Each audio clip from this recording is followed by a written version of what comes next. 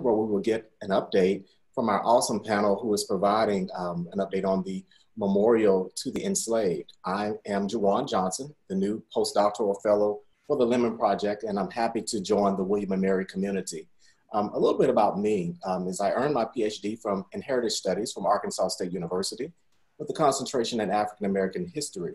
My recent research focuses on the ways that Black cultural spaces, namely churches, are terrorized, and I investigate the impact of losing a place that is deeply tied to our collective memory. My background is also in public history, where I've worked with predominantly African American communities to preserve the history and heritage of home spheres and home spaces. And I look forward to collaborating with the descendant community on genealogical research initiatives that further give voice and name to enslaved ancestors with ties to William and Mary. And I'm excited about our conversation tonight. So hopefully the ancestors whom we are memorializing will shine grace upon us not to experience a Zoom meeting crash. So tonight, I'm gonna just kind of lay out in terms of where we're headed. I'm gonna introduce each of the panel members, and then they will tell a bit about how they're tied to the project. And then I'll proceed to asking them specific questions that you all have submitted for this recorded session. I also want to note that you can feel free to use the chat feature. If you have additional questions, and my co-host Sarah Thomas, who is working in the background to ensure, she will ensure that the questions are answered. So again, thank you for joining us tonight, and we're gonna move forward with introducing the panel. The first person we have up is Dr. Jody Allen. Again, thank you, Dr. Allen, for joining the panel this evening. And would you like to tell us a bit about yourself and how you're tied to this project? Okay, thank you, Jajuan. I am an assistant professor of history at William and Mary and a William and Mary alum. I'm also the director of the Lemon Project, and so have been working toward this memorial for a very long time. Thank you so much for that introduction. Next, we have Chon Glover. Thank you for joining us. Yes, good evening. My name is Chon Glover, and I serve as the university's Chief Diversity Officer. I also was a member of the Lemon Project Steering Committee, and for the memorial, I serve as the co-chair of the Building Committee. Thank you so much. You're welcome. And we have Ed Pease. Mute. You're muted, Ed. I think you're muted. Sorry about that. Thanks, Jajuan. Yeah, I'm a senior lecturer in art and art history. I teach the architecture studio.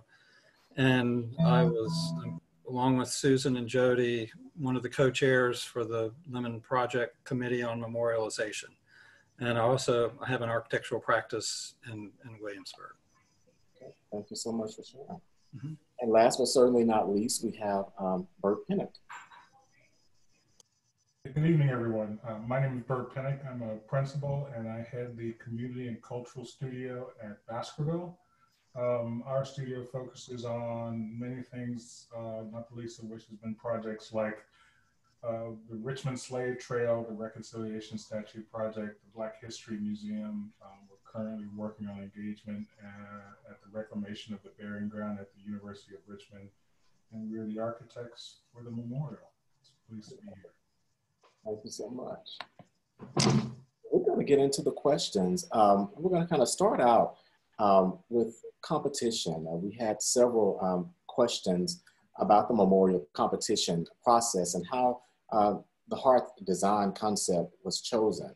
And I'd like to ask a few questions that we received regarding that. So I'll start with you, Ed. Can you talk about the course memorializing the enslaved of William and Mary that you co-taught with Dr. Allen in fall of 2014, and what came out of that course? Sure, but first we forgot Susan Kern. Oh. Who's, I do apologize for that. She did appear, so here she is. So, let's take a step back. Thank you for noting that. She didn't show up on my screen. Susan, welcome to the discussion. Would you like to tell us how you're tied to this project? Thanks, Jajuan, and thanks, Ed. Yes, I'm Executive Director of Historic Campus, so my part in this is helping change the ways we think about campus as a site of slavery. I'm also teaching the history department. I'm on the Lemon Project steering committee, and I've been on the committee for memorialization. So I've been part of this project, not quite as long as Jody and Ed, but almost as long. Thanks, Jajuan. Thank you, I appreciate that. Glad you're here tonight. So we'll go back to you, Ed. Let's go back to the question about the course that you taught on memorializing and the enslaved of William and Mary, and what came out of that course in fall of 2014. Sure. Jody and I met, before 2014. Obviously, she was here for the Lemon Project, and I had done as a kind of imaginary project in my architecture studio, what we called at the time a slavery memorial that was located in Colonial Williamsburg. And we invited Jody and Susan and a number of other faculty and locals to come to some critiques, and that's how we met. And of course, the idea had been around to do a memorial to the enslaved on campus before that. But anyway, that's kind of how we connected. And Jody approached me with the idea of co-teaching this class, and which was exciting to me. I'd never taught anything other than these architecture studios. So the way that worked was Jody, as a historian, taught the history component, and her idea, which I completely agreed with, was to have a design component so that hopefully the students, as maybe a final project, could design their own memorial. So that's the way it went, and I think we can all, Jody and I would agree, and I believe the students too, that it was a really challenging and inspiring semester to delve into all that. And as to what it led to, I think the idea of a competition, and Jody, please feel free to interject and correct my faulty memory, but I think the idea of a competition kind of emerged from the class, and one strong influence for that was we watched a documentary about Maya Lin and the Vietnam Memorial.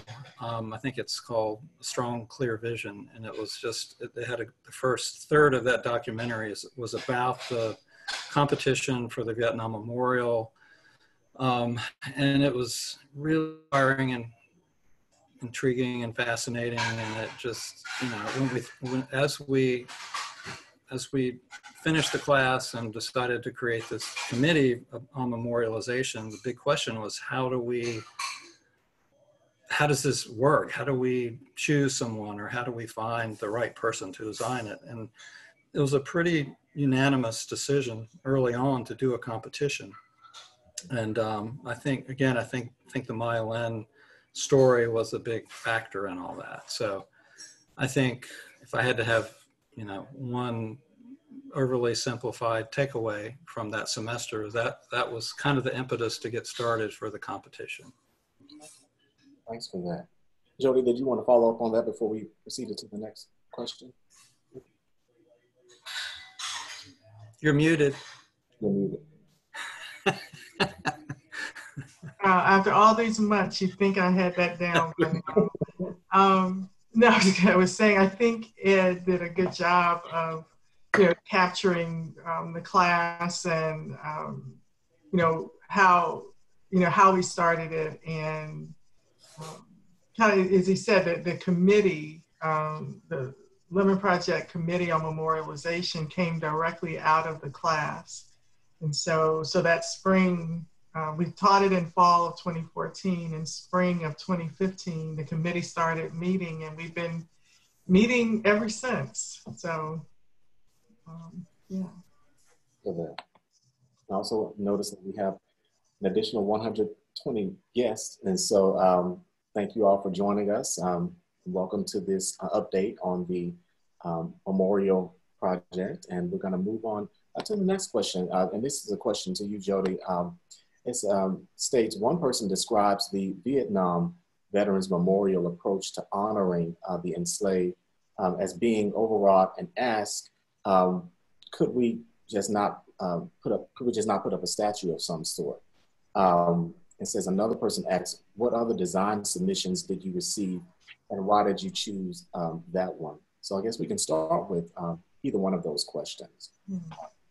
Okay, well, as Ed mentioned, during the class, he showed us the documentary on the making of the Vietnam Memorial. And I think what moved the class, about it was that it was open to anyone. Anyone could enter. Maya Lynn, I believe, was a 21 or 22-year-old college student when she entered, and she won.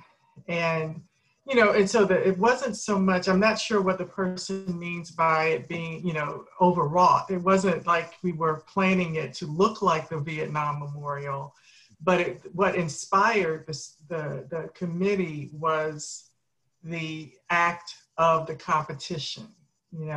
Traditionally, a lot of these types of projects are filled with competitions that come as a result of an RFP, which includes only professionals in the field.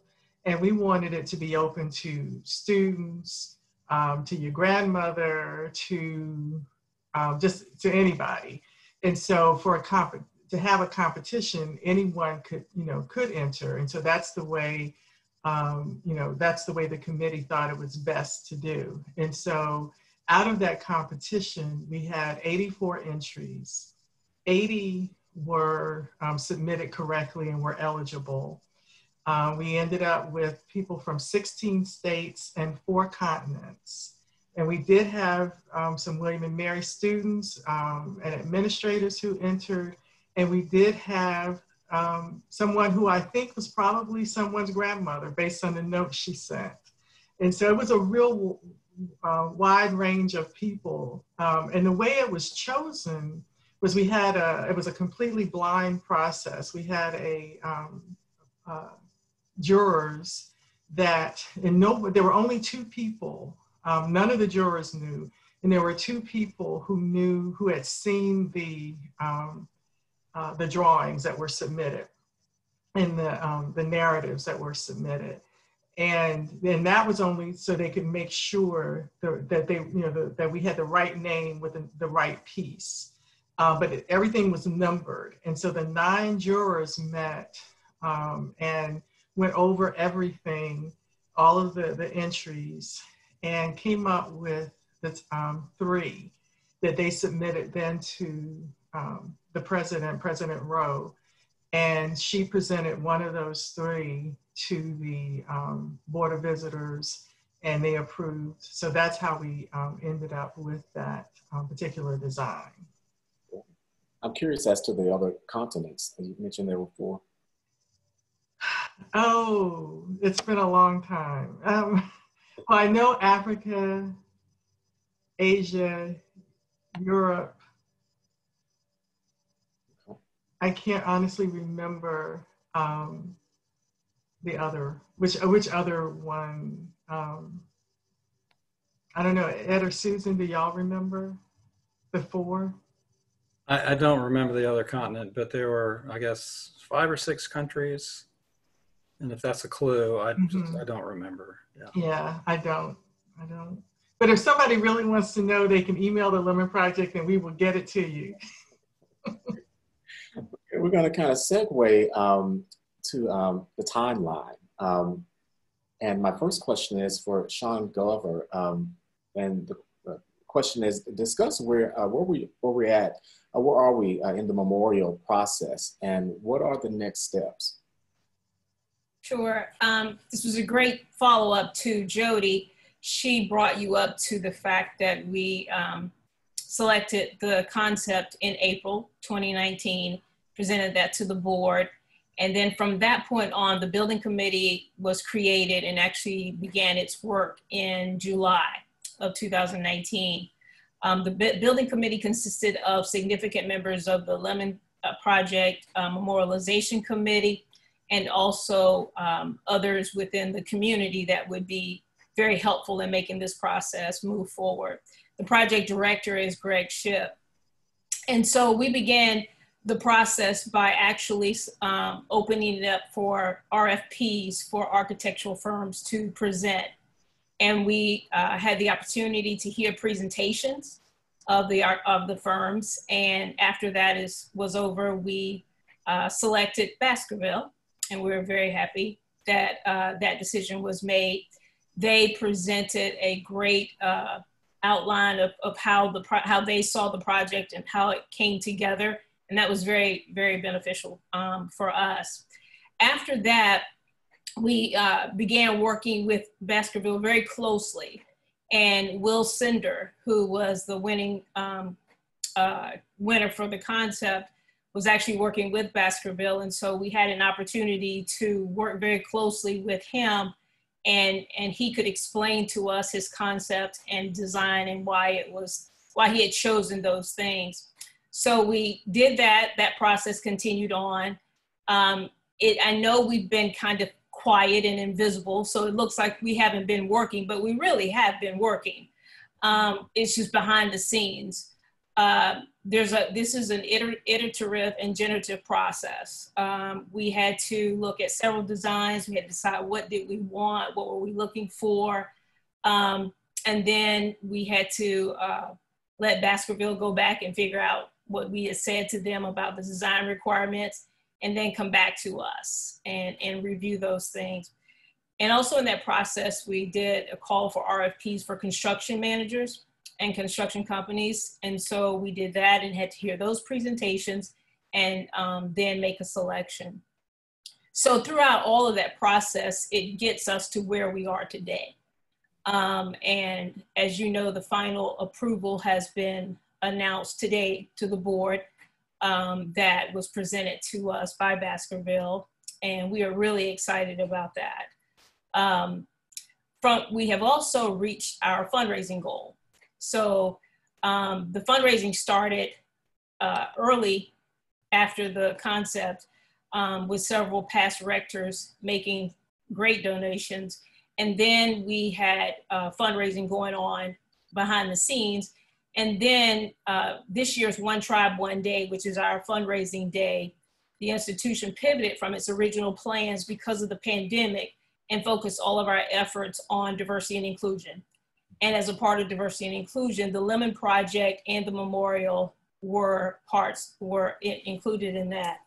So as for One Tribe, One Day, that was on June 23rd, we received a significant gift of $250,000 from Goody Tyler, who is an honorary alum.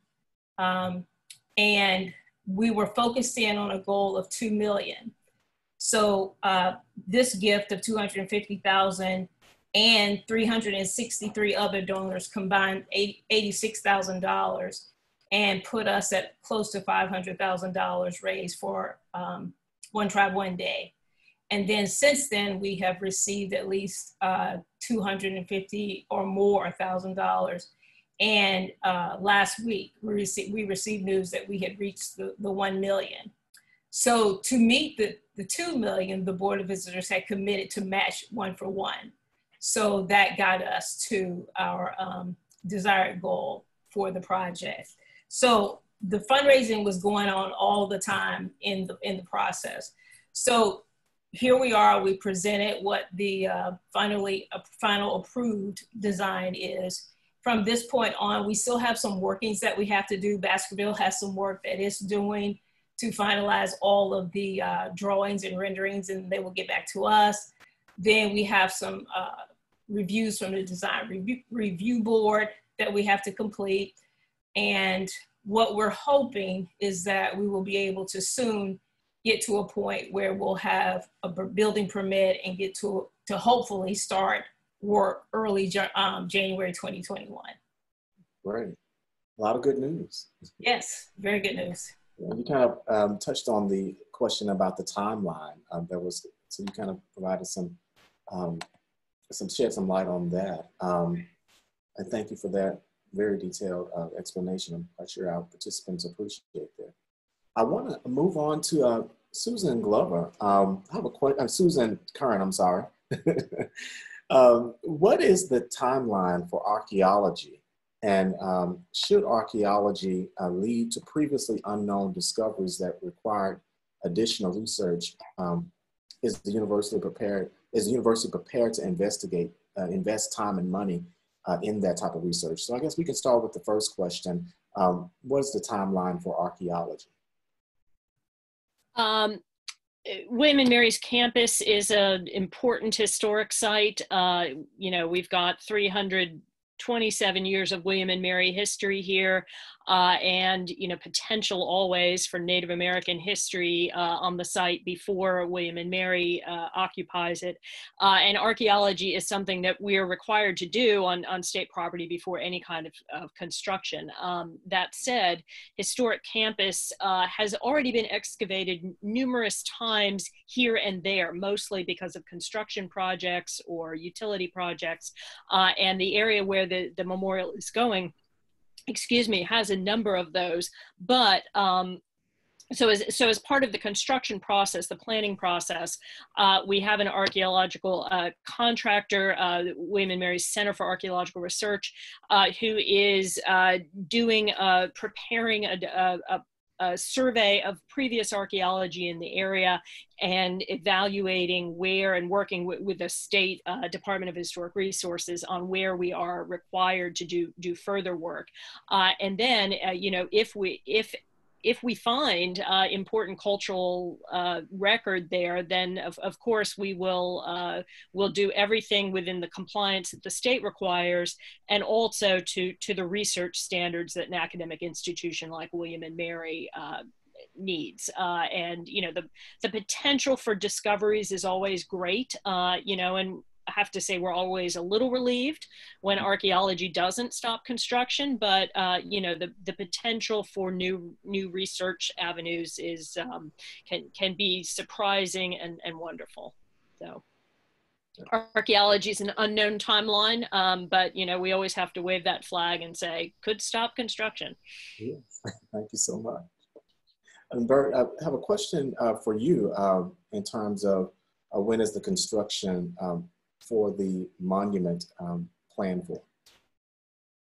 So as Chon said, we're in the process of developing construction documents, and we plan to be complete and ready to submit for permitting in early 2021. So early 2021 is when construction would start, and our construction manager has outlined roughly a 9 to 11 month construction schedule. And when they hear me say 9 months, I'm sure they're kind of screaming because. And Jody, in terms of the timeline, someone would like to know how can students play a role in the memorial process, and how are students involved? Mute. I think you're muted again. Okay.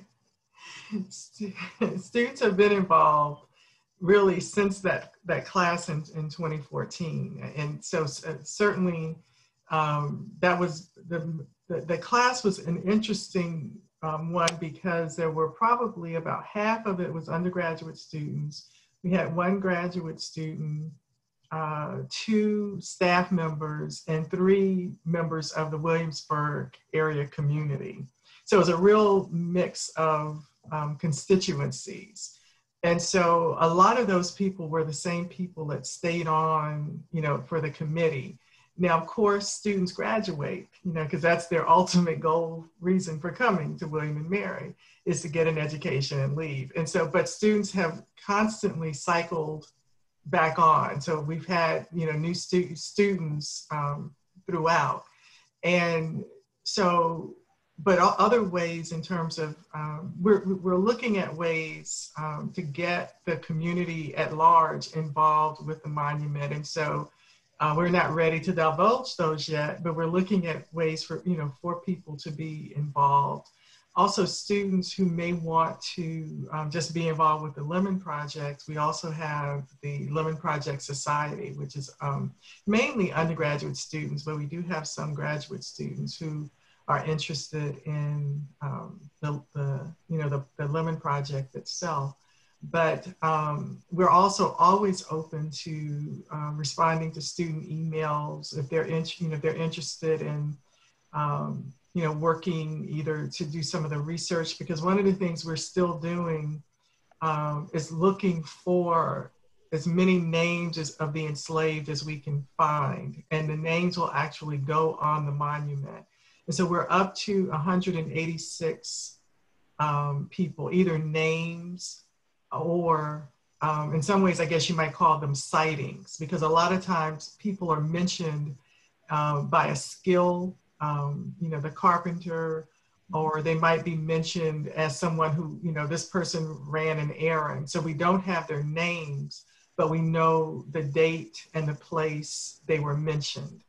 And so we have 186 at this point, and we're finding, some,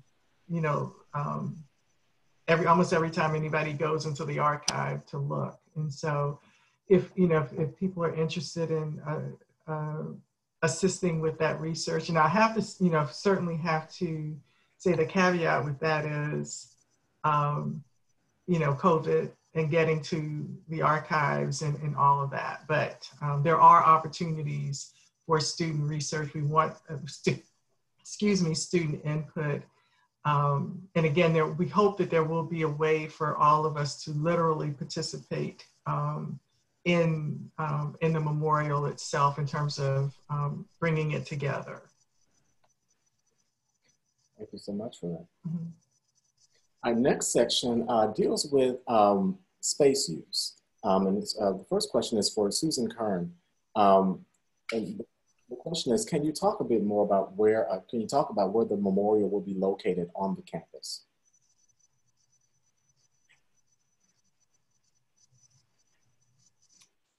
When the Committee on Memorialization for the Lemon Project launched this memorial, wrote the proposal for it, it was very important to the committee, myself as part of that, but to the students, alumni, and community members on the committee, that it be located on historic campus. And so that was one of the first challenges among the first challenges with the memorialization process, was to argue that this was important enough to go on William and Mary's most iconic and most important, arguably most important, historically part of campus. But historic campus is the historical site of slavery, and historic campus defined both the spatial,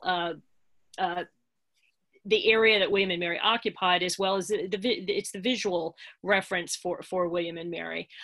So the memorial, the winning design, the design competition allowed challenged designers to decide, to recommend to us where they thought the memorial should go on historic campus. And we had a range of designs, from the east front of the Wren building, the west side facing the college, all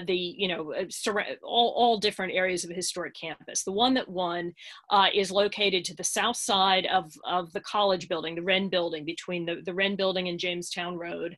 And strategically, it breaks through a 1932 wall that was put there to define the boundaries of William and Mary's historic campus. The wall came up in the work that Jody and Ed did with their class, that the wall kind of came up as a symbol to the community that there were walls around William and Mary to keep them out. So one of the things that this memorial does is break through that wall and impose kind of an intervention into how we tell history here. The memorial is the first thing built on historic campus since 1932, since the Rockefeller restoration. So it is challenging the sort of the visual order of campus that's been in place for almost 100 years. So it is that important to us, and it's that important to to how we tell history. Thank you for that. I have another question for Chon Glover. Is how will the university make sure the memorial is a central space on campus? I would say for all of the reasons that Susan just mentioned, it has significant presence in the historic campus, and that's going to be very important. Everyone pretty much goes through historic campus, walks through, whether it's guests or our current students. And so it is a grand structure, and it has a lot of gravitas, and it's going to welcome people in. And so it will be a significant part. I think the exciting part, we were talking earlier, you know, this has been 10 years in the making, and to be at this point is just exciting. It's a culmination of a decade of research done by Dr. Allen and the Lemon Project, and it also kind of bridges the time that we will have to gather more research, more names, and more information.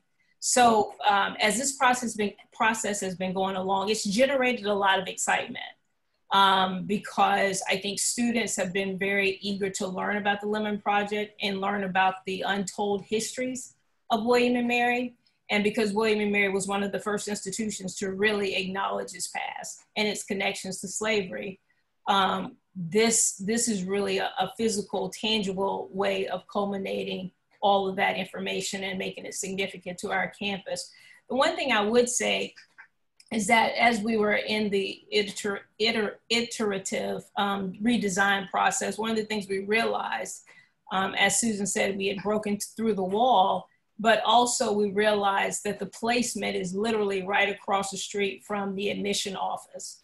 And that is a place where all tours to the campus begin, and there's a lot of foot traffic there. And so what we're hoping is that the memorial will serve as a new pathway and a new welcoming to the campus.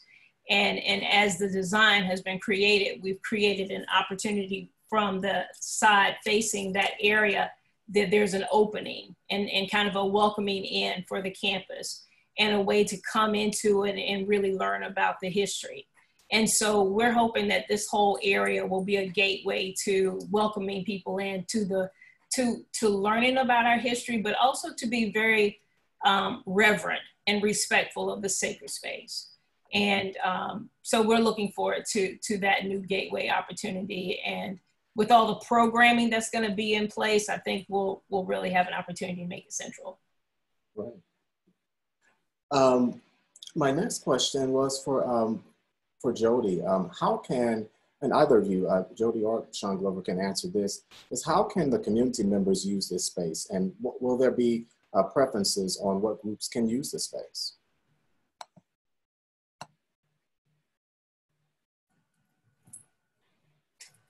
We haven't gotten to policy development yet around use of the space, but certainly, as Susan mentioned, when we were sitting around that table coming up with the competition guidelines and what have you, one of the things we really want to see is that it is a used space that people can come for different kinds of gatherings. They can come just to sit and contemplate. They can come and study. They can come and talk to their friends. They can look at the names of these people who none of us knew and who didn't know us and probably could not in their wildest dreams imagine this memorial. And so we are hoping it will be a space also that people in the greater Williamsburg community will come to. They will bring family reunion groups. They will come to take pictures. They will come to remember. There's more than a good chance that there are many descendants of these people living in the Williamsburg, a greater Williamsburg area. So we hope that people will see it as a space for them. It'll be a space of welcoming. As Chon was saying, it will be, it's going to be at this kind of new entrance to the campus. And so it's one of the first things that people will see. So I could see poetry readings there. I could see music. other ceremonial types of events. There are lots of traditions at William and Mary, you know, the ringing of the Wren bell at commencement, at, you know, walking through the Wren from the front to the back at convocation, the graduation, you know, walk through the Wren over to now the stadium. There are all these kinds of wonderful, you know, traditions, but we're hoping that this memorial will become a new site of tradition for William and Mary students, that it will be as important to incoming freshmen as it is to outgoing seniors and all, you know, in between. And so, but, you know, again, we haven't come to the policy situation yet. So, but there will be, you know, opportunities, I think, hopefully for people to just come bring their lunch and hang out. Yeah. And my next question is for Burt Pinnock. What kind of events can be held at this space, and will there be AV hookups and the equipment that will be needed to hold the different types of events at this space? Yeah, so first, as Jody was saying, we want to make sure that we provide the infrastructure. When I say infrastructure, things like electricity and lighting around this memorial so that it can be used in any number of ways. We also have focused on making sure that there's enough flexibility so we don't kind of limit how the space can be used while respecting the concept that won the competition of the heart. So hopefully we've paved the way for any number of opportunities for the space to be used in any number of different ways. Great. Thank you so much for that. One of the things that, I'm sorry, I was just going to say, one of the things I didn't say that it may be obvious is that when people take their classes outside, this could be a space for class, a space for research too, so. Yeah. Is there a plan for memorializing those individuals whose names or identifying information can't be found in the design? And that's a question for you, Jody, to follow up on those who are unnamed. You said is the question unnamed? Yes, it's yes. for people who cannot be identified. Right.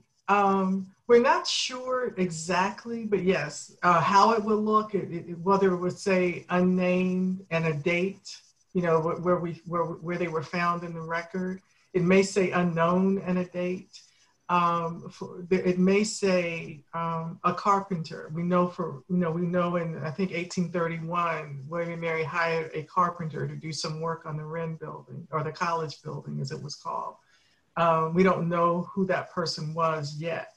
And so it may say there, if they had a particular craft, you know, that they were known for or whatever. So we're still working on that, but yes, they will be, even if we can't name them, they will be recognized on the wall. Okay. And I have another question. For Ed Pease, what kind of educational materials will surround the memorial? That's a great question, and that's an ongoing conversation that the committee has had, as well as, you know, all the other various people involved in it. And I think we really do want this to be not just a physical memorial, although that was critical to the whole goal of this effort. We want it to be a living thing, and that it's ongoing and it is involved in education. So, and we're not just talking about plaques or kiosks, although that is certainly entered into the conversation, but we would like the opportunity for advocating research and that kind of thing as to where and how that happens and what is its direct connection to the memorial. That's still in discussion, but it is a big, that will happen. That's sorry to be, I'm not being evasive, it just needs a lot more discussion. But the one thing I wanted to add, and it sort of touched on one of the other questions I read in the Q&A, is asking about the other submissions to the competition and so forth. And this does kind of have to do with the educational mission too. one thing that we've talked about from the very beginning is that we'd like to have, very beginning of the whole process of doing the competition, we'd like to have an exhibition at some point with all the submissions for the competition, and whether that's a physical exhibition or a virtual one, that's to be decided too. But I think it'd be really informative and interesting for the public to see what these other submissions were, and to see how people conceptualize the idea of memorializing the enslaved and men, women, and children who built the college. And there are some very compelling ones. I think the winning scheme, which was unanimous, I think it hit all the right notes. And by the way, I should say, the bore out our hope that it wouldn't just be, previously accomplished professionals who might design this thing, that it ended up being a graduate who was an architect yet. And we're really pleased that that Baskervill associated with them. It's a great team. But again, my main point, at some point we will assemble all the submissions for the competition for an exhibition, and hopefully that will be part of the educational outreach for the memorial. I mean, I have another question about, and this is for everyone, really. Can you discuss the ways in which you are thinking of programming around the memorial, but also thoughts on ways the process and the memorial can be leveraged to serve ongoing social justice initiatives and the needs on the campus and the community? And that question is open to anyone. If you want to take the first part of that, could you discuss the ways that in which you are thinking of programming around about programming surrounding the memorial? Well, I mean, I think, like I had mentioned earlier, that I hope it will come a place of celebration and commemoration, and contemplation, certainly. And, for example, we have something every year. We have during commencement weekend called Donning of the Kente, which is a ceremony for graduating, for graduates, because undergrads and professional students and graduate students.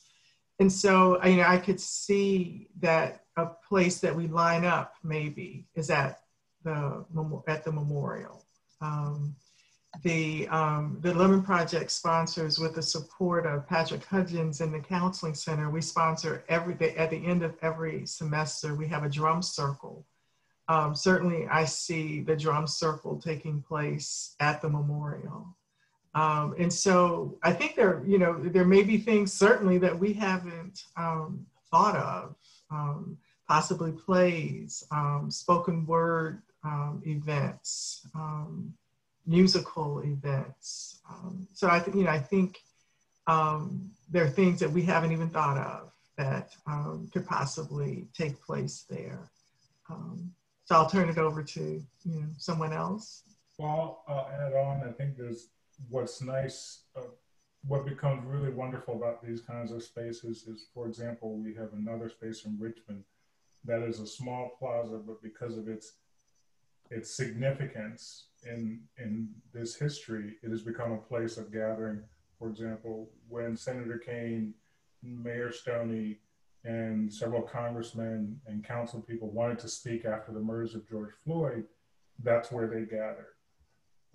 After the events in Charlottesville and the murder of Heather Heyer, that became the space that they gathered in. So it has become sort of this place of healing for people. And it's not, a large public space, but it has a symbolism and significance that draws people to it. And I certainly believe that this will become that place. And certainly as that bridge, if you will, between the university and the town, between the community and those that have been enslaved by it, it'll be that place of gathering, I think. At least I'll come there. Thank you. You'll always be welcome, Burt. I'd like to weigh in on this also. William and Mary's Historic Campus is part of the tourism apparatus of the town of Williamsburg and the greater historic triangle.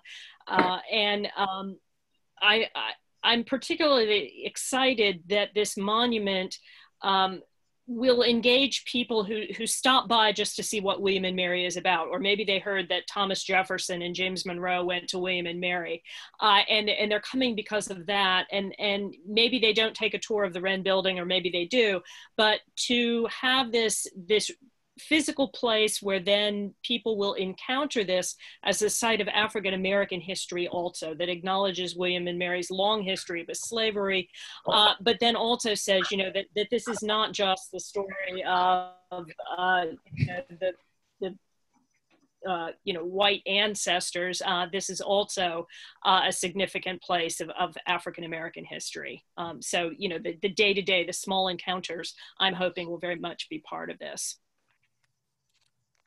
I'd like to jump in too, if I could. I think as it evolves and the structure continues to be built, I really hope that students will find a way to engage with it and own it and feel really comfortable and find ways to utilize it, whether it's about current situations or future situations, whether it's speaking out, or serving as a place of honor. I hope that will evolve as the structure is being built.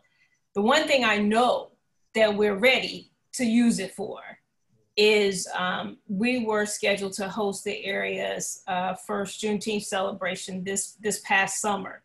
And unfortunately, because of the pandemic, we were not able to do that, and we have rescheduled it for this coming June. And so we have worked with Burt and the construction company to make sure that we have a moment to pause on June 19th in the actual construction process and host the Juneteenth celebration there. We're doing that in partnership with the NAACP, the local chapter of NAACP, the city of Williamsburg, Colonial Williamsburg, and Jamestown Yorktown Foundation. And so it's really a way of bringing the community in. And that has been one of the premises of the Lemon Project from the beginning, is to make sure that we engage the community in this process. And we hope that we will also have an opportunity to honor all of the names that will be listed, and also to ritualistically have a moment and a sacred moment for what the structure stands for and what it means, but also what it will mean in the future as a part of the Juneteenth celebration. So June 19th is already on the calendar as a scheduled event, even though it won't be fully constructed. But we have gotten approval from our partners to say that they will pause for a moment for us to do that. And hopefully, if this is an annual event that is continued, that this will be the spot that we will do this every year. Great, that's phenomenal. I had another question. This is actually to you, Chon. Where is the money from the memorial coming from, and will there be opportunities to donate bricks similar to the Alumni House and other spaces on campus? Well, I jumped the gun on your question and said that earlier because I was so excited. So we have reached the fundraising goal that we had anticipated, which was the $2 million. And that of course came from generous donors, alumni, friends, community organizations. And so that money has been raised. And I think the second part of your question was, what are we gonna, will there be opportunities for, will there be opportunities? Bricks. Bricks, yes. Bricks, yes. We have not made that decision yet. That will be something we have begun discussing it, but we don't know exactly how we're going to do that. If we do it, it will be a concerted effort, and it will be something that will be both open to the community and to our alumni. This I think is going to be very significant for our alums, and especially our Black, Indigenous, people of color alumni, who have really had some emotional trauma throughout this process and dealing with a lot of issues. And I hope that making this visible will create that opportunity, and they'll want to be a part of building this together and making sure that it lasts. So we don't have a final decision on that, but it is on the table for discussion. We have some concluding questions, and everyone can chime in on this. What memorials like this, what do memorials like this mean in the context of the current events, like the taking down of the Confederate iconography in nearby Richmond and beyond, in terms of what's happening in our retention in the nation? How does this, what does this memorial mean in the context of that? And anyone can answer that. I'll start. I think that it is, it represents what we as a whole society place value on and continue to place value on, and what represents us contemporarily. There is the idea of memorials and those types of things that want to represent the ideals and the ideas of universities, cultures, societies, and when we can look at things like this, I think what it says is this is something that is important. And so the weaving, I'll say the weaving back together of a full American history is what this represents. And hopefully this will sort of certainly continue.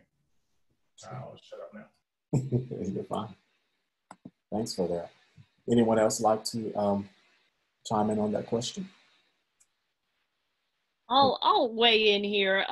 In 2015, William and Mary removed from campus a tablet with Confederate symbols on it that was in the entry hall of the Wren building, and also the symbols that were on the college mace. And we are engaging critically with what our built environment, what the material culture of campus says to people who may encounter it without understanding layers and layers and years of history. You know, and so I think a memorial like this, as well as the, you know, the critical engagement with what is on public land in small towns and large cities, you know, is all part of thinking about what do our public spaces say about our values? How does our built environment represent us, both to people who have kind of the background on it, but also people who might encounter it without that. So I you know, in my opinion, this is very much all within a large kind of reckoning with history and what William and Mary's history says about what should be in its most important spaces. Thank you so much. I would just say that I think, in my opinion, what we experienced this summer and continue to experience has been a defining moment. I think it's not unlike, unfortunately, the things that we've experienced in the past, but I think there's a difference here, that there are people who are coming together to really try to dismantle systemic racism, structural racism, and really an awakening and a reckoning with our country and where we are. And I think we didn't plan for the memorial to be built during this time or constructed during this time, but I do think it's an affirming piece that will be added to our campus that will allow us to acknowledge even further how important and inclusive history is. And so that's just my take on it. Thanks for that. And this was, and you kind of just answered the other question. It was, how do we hope that the memorial will change the mindset on campus, or kind of influence the campus culture? Kind of touched on that a bit in your last comment, but if you want to follow up a bit more, you're welcome to.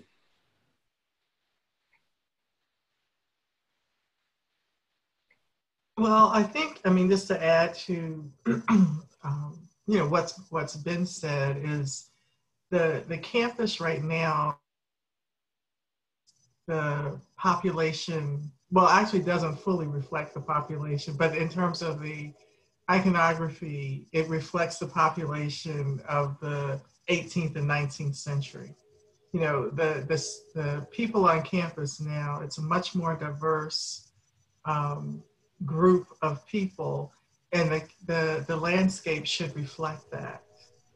And so I think with this memorial, it will begin to do that. And also it just says, these, as we know of now, 186 people who lived and toiled at William and Mary for no compensation for 172 years must be remembered. And they must be remembered in a grand way. And so that's what this does. It remembers them, it acknowledges them, it humanizes them. Absolutely. Just kind of add one more thing to that.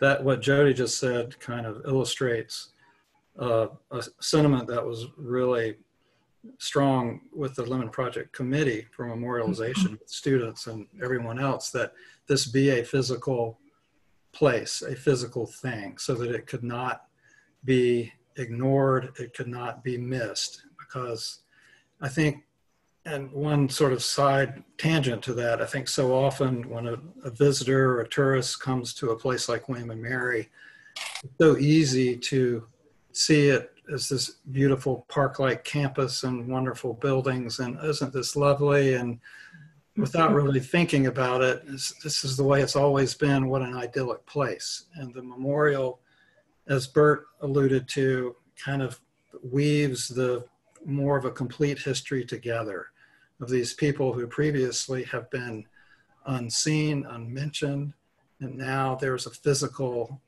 memorial to their work, to their toil, to the families who built the college. And that's, I think, sort of at the essence of what this thing is.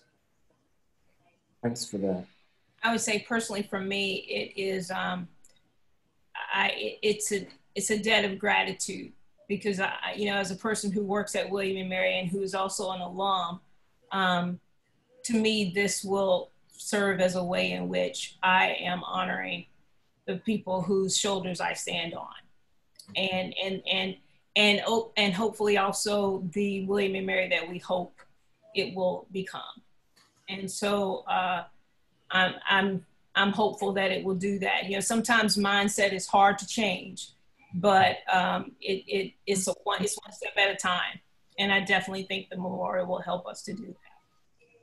Thanks for that. I'll also weigh in here that, you know, from the start, the Committee on Memorialization wanted a physical memorial, and the 2007 student resolution wanted a physical memorial, but the entire process has also been backed by the idea that the memorial is not the only thing, that the physical memorial is only part of scholarships, of courses, of endowed professors, of institutes that study this history. You know, so it is one of many, many things. It's the beginning of memorialization. It certainly isn't the end of this conversation. Absolutely. And Susan, there's another question, and just kind of relates to your statement. It said, how is the memorial, or does the placement of the memorial juxtapose the James Monroe statue in front of Tucker? You know, there are a number of questions that come up here on sort of what's the relationship of this memorial to other memorials on campus. This memorial is very much in its own space, and it's a completely different, not just style as in architecture, but a completely different kind of memorial than the others. Most of the other memorials on campus are a classically shaped pedestal with a sculptural figure on top. You know, we've got Botetourt, who's been in the Wren Yard since 1801. We've got, you know, Monroe in front of Tucker Hall. We've got, you know, the Jefferson statue that was a gift from University of Virginia for our tercentenary. You know, Blair and the Tylers, et cetera. And, you know, this is a completely different kind of memorial, and it should be, because the work that this memorial is being asked to do is not something that can take that classical form of a, you know, metal or marble figure on a classically designed pedestal, right? It needs to be a different vocabulary, a different kind of experience. So, you know, while it is like other sculptural things on campus, it is not like them as far as the work they do memorializing. Thank you. Can I just jump in real quick? I'll be quick, because there was a question also from someone, other than giving money, what can I do? Yes. I think it's recognizing that the forms of memorial, the way we commemorate things, the way we talk about architecture, the way we talk about the sort of master plans of college campuses, is based in a culture for which we, people like me, did not necessarily have a part in. So the call to action here is to ask, what is the structural bias that exists in everything we see, touch, and do, in the places that we inhabit, in the things that we make, in the way we speak?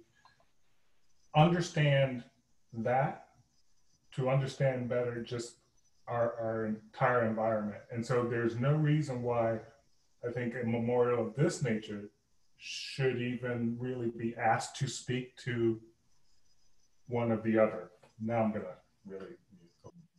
Thank you.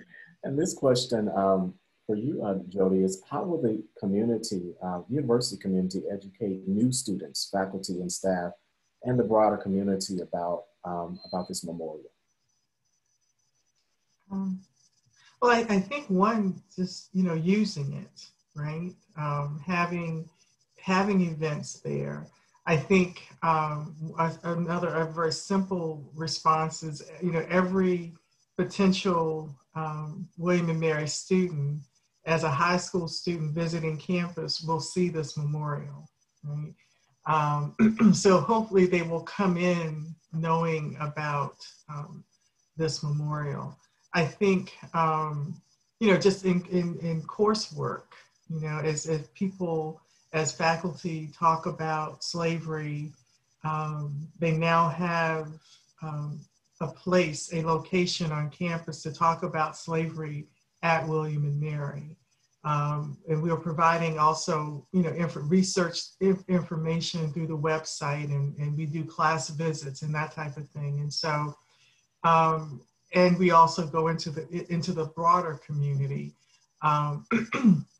And so, you know, and also, you know, there are always ideas that people email us with that we haven't thought of, that is a way of educating current students and the community. So I think it's kind of endless in some ways. And hopefully, I noticed in the chat, there's a question of, you know, why every freshman, and I guess it's why doesn't every freshman maybe take a class on this history at William and Mary? But there are classes that use this information. And I teach a class called Beyond the Plantation, and it was really inspired by the idea that most people don't understand that slavery was not limited to the plantation, that slavery took place on college and university campuses. It took place in churches, in the general store, in industry. It was everywhere. And so there are ways that this information is being incorporated and taught. And maybe down the road, there will be, you know, a history of William and Mary class that everyone has to take. And, you know, certainly this story will be included in it. So. I'll just also say, I think we would miss an opportunity if we did not include it as a part of the tours for the students who come here, but also in the orientations for faculty, staff, and students, that this becomes embedded in William and Mary's history. and the importance of everything that we know. And also to make sure that we utilize the community to tell the story, whether we're through the Chamber of Commerce or, you know, any of those places.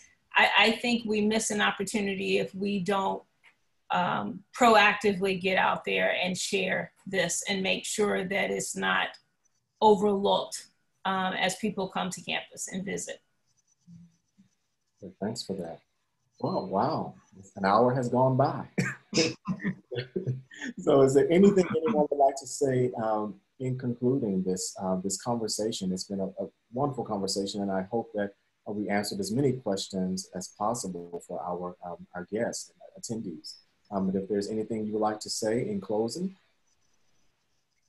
If you still have questions, lemon@wm.edu, please email us and we'll try to answer them for you.